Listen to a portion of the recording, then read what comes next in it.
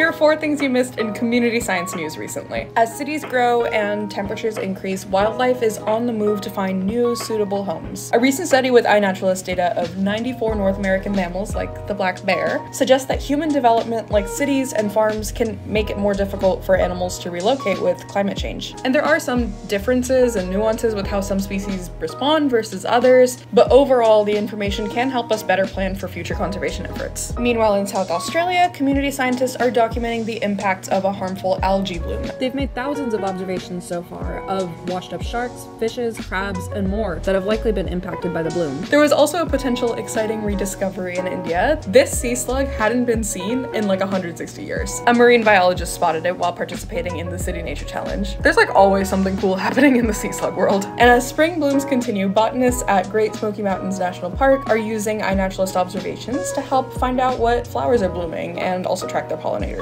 And if you want to find out what's blooming in your area, the Explore page on iNaturalist is a really good place to start. Stay tuned for more community science updates here and on iNaturalist.org.